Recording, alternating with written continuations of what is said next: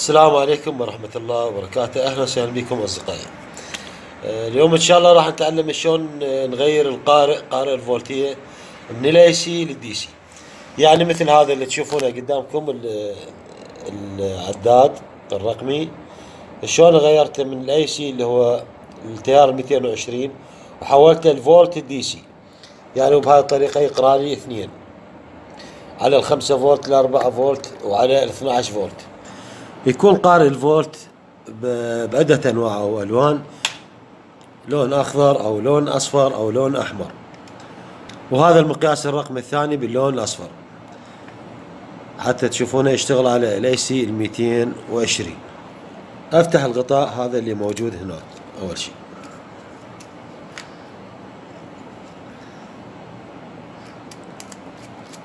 بعدين أفتح البراغي اللي موجودة هنا.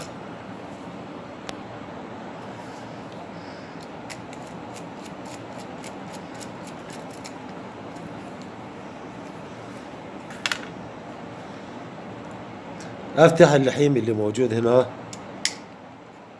واللي موجود هنا بالاطراف.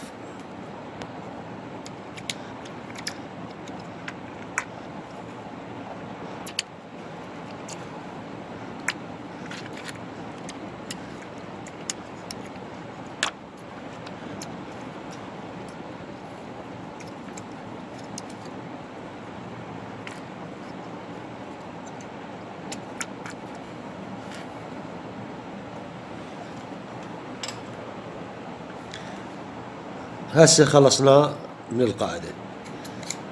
افتح الغطاء هذا اللي موجود هنا، الماسك هذا الواشر السن والواشر اللي موجود.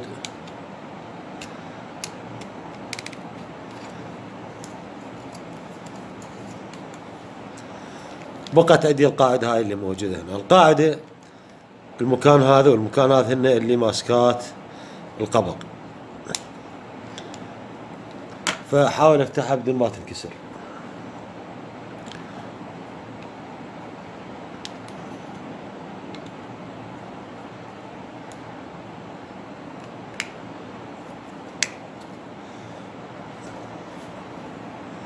طلعت عندنا بهذا الشكل. طبعا اذا تلاحظون المكان هذا بليد هنا موجود، ليد زايد اللي هو يصير باتجاه الفولت، حرف الفي.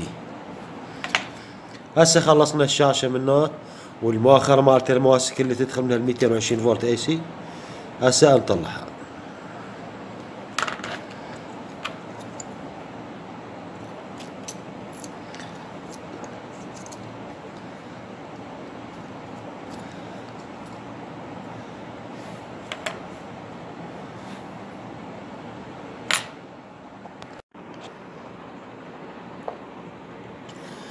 اللي نسويه هنا هو ان احنا راح نفصل هاي المكثفة السيراميك. هاي المكثفة اللي تشوفونها راح نزيلها، ما نحتاجها، ونربط جواها من الجهة الثانية. راح تكون هاي نهاية المكثفة السيراميك هي للإنارة، الإنارة الشاشة.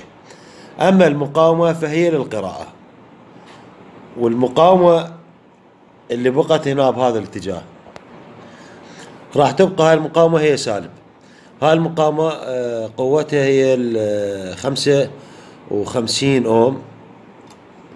النسبة مالت هاي المقاومة اللي هي البارد، الجراوند، النيترال، المشترك هو هذا يكون عليه سالب.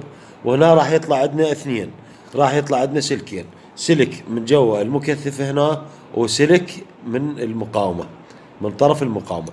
يعني راح نفتح هسه هاي المقاومات، نفتحهن ما نبقيهن بهذا الشكل، نعزلهن. طبعا هنا كان هو المدخل مال تيار الاي سي، هنا كان الاي سي ال 220 هنا داخل، فاحنا نبقيها على حطتها اللي هي 50 اوم، ونفصل المقاومات ذني الاثنين، نفصلهن بهذا الشكل.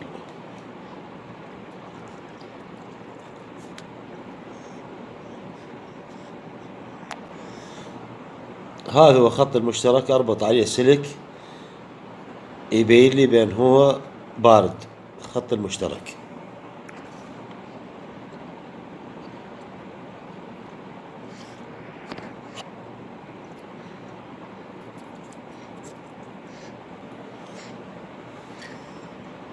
سلك انار الشاشة إنارة الشاشة راح أربط لنا هنا.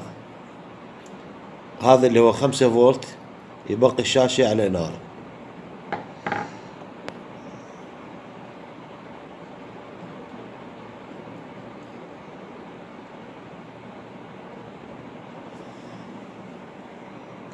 هذا سلك الحار اللي راح يضيء الشاشة، وهذا البارد المشترك اللي هو الجراوند، وهذا الأخير هو الفحص.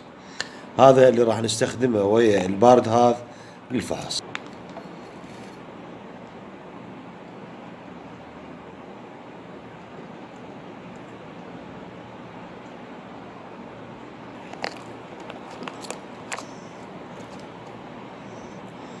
بهذا الشكل حصلنا على 3 أسلاك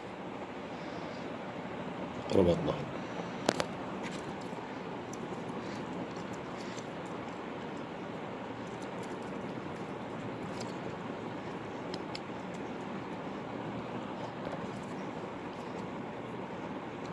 ومثل أي أوفوميتر تحتاج بطارية حتى شغله. يعني هسه الأوفوميترات الموجودة عندنا الفولتميتر يحتاج بطارية شغله وتفحص به الفولتيات. هذا نفس الحالة، السالب على السالب والموجب على الموجب. يبقى ذن الخطين مكشوفات للفحص.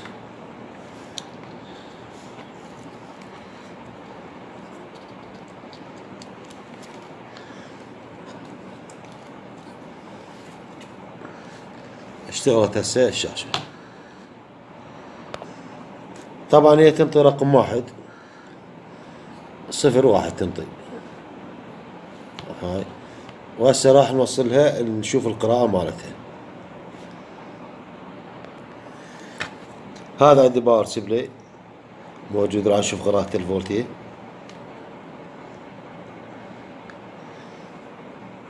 أنا 3 4 5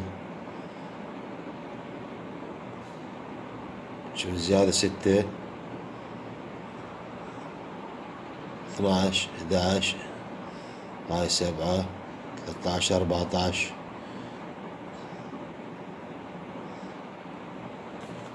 طبعا كل الفولتيات جاي يعطيناها. هاي قراءته. هنا انطيته كهرباء 41 فولت انطيته، طبعا حسب الباور سبلاي اللي موجود. هاي كل قوة الباور سبلاي ينطيك قراءات هواي ينطيك. طبعا انت اذا تريد تربطه تشكله على محولة وحدة، شاحنة مال تليفون او اي محولة عندك، تركبها وتربط له بطارية نفس هاي وتظل تفحص به الفولتيات بنفس هاي الطريقة.